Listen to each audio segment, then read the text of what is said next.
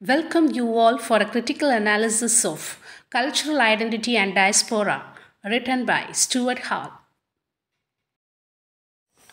Stuart Hall. Stuart Hall was a Jamaican-born British Marxist sociologist, cultural theorist, and political activist. Jamaica is an island country situated in the Caribbean Sea. Jamaica was a British colony until it became independent in 1962. Hall quickly discovered that he was living in two worlds simultaneously, as a black native of the Caribbean and on the other in the imaginative world of the colonizers. Hall's early experience as a colonial subject views every aspect of Hall's intellectual life. In the 1950s, Hall was a founder of the influential journal New Left Review, and he was the first editor-in-chief of this merged publication. It is to be noted that Hall, along with Richard Hoggart, Raymond Williams, are considered as the founding fathers of cultural studies. In 1964, Hall accepted the invitation of Richard Hoggart to join in the Center for Contemporary Cultural Studies at Birmingham University in United Kingdom. Hall expands the scope of cultural studies and incorporates new ideas derived from the work of French theorists such as Michel Foucault. Hall also became one of the main proponents of reception theory and developed the theory of encoding and decoding. Hall was also involved in the Black Arts movement. Hall was aware of his long-lost ancestry. He suffered from a dilemma with his hybrid identity and searched for the history of diaspora, slavery, suffering, reconstruction, and cultural hybridization. Cultural Identity and Diaspora. This is a seminal essay of Hall, published in the year 1996. In this essay, Hall presents two different definitions of cultural identity. The first is an essentialist or stable identity. The first definition emphasizes the similarities amongst a group of people. But according to Stuart Hall, this first definition cannot help to understand the trauma of colonization. The second definition depends on similarities and differences as perceived in an imagined cultural group. Hall asserts that this definition is useful for understanding the trauma of colonization, and he views this definition as superior. Thus, Hall's understanding of how categories of class, race, and gender can join to produce discursive or moving cultural identities continues to allow us to think the world differently. Stuart Hall begins his essay with a discussion on the emerging new cinema in the Caribbean, known as the Third Cinema. It is considered as the visual representation of the Afro-Caribbean in the post-colonial context.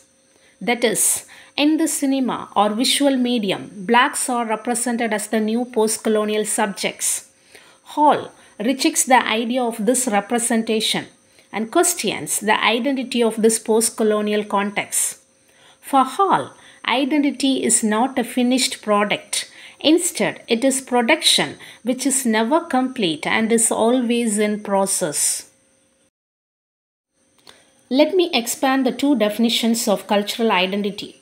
Firstly, identity affiliated by race or ethnicity is considered as stable or not changing one.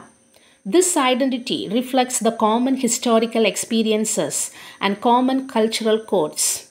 This is known as the oneness of cultural identity despite the changes of our actual history. Therefore, for Hall, blacks living in the diaspora or this scattered population need to unearth their African past to discover their true cultural identity. So, from the perspective of the Caribbeans, this would be the Caribbeanness of the black experience, and this would be the true identity of the marginalized people. This definition also inspires feminist, anti-colonial, and anti-racist art. Stuart Hall explores a second form of cultural identity that exists among the Caribbean. This identity is understood as unstable, metamorphic, and even contradictory. This identity undergoes constant transformation, transcending time and space. Hall states that if someone wants to understand the trauma of immigrants in post colonial contexts, then this definition is more appropriate. Hall further explains that it is not necessary to know who we are or from where we have come. In fact, what we might become is more important. So, without understanding this new identity, one cannot speak of Caribbean identity. It is to be noted that there are ruptures and discontinuities that form the Caribbean's uniqueness.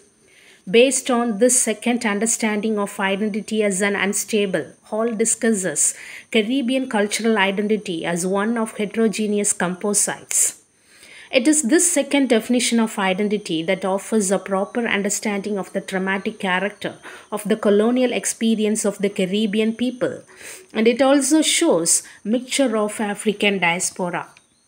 This view of cultural identity was more challenging than the previous due to its deep differences.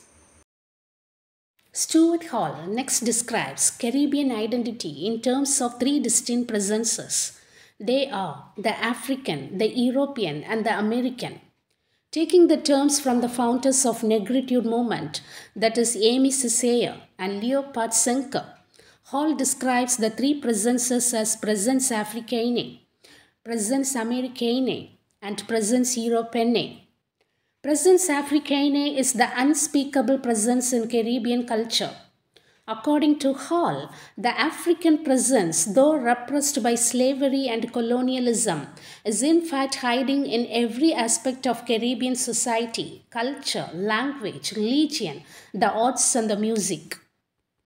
Next, Hall describes the European presence in Caribbean cultural identity as the legacy of colonialism, racism, and power. Hall argues that Caribbeans and diasporic people must acknowledge how the European presence has become an inextricable or never-changing part of their own identities. Lastly, Hall describes the American presence as the territory or one area where people and cultures from all around the world collided. Difference and difference.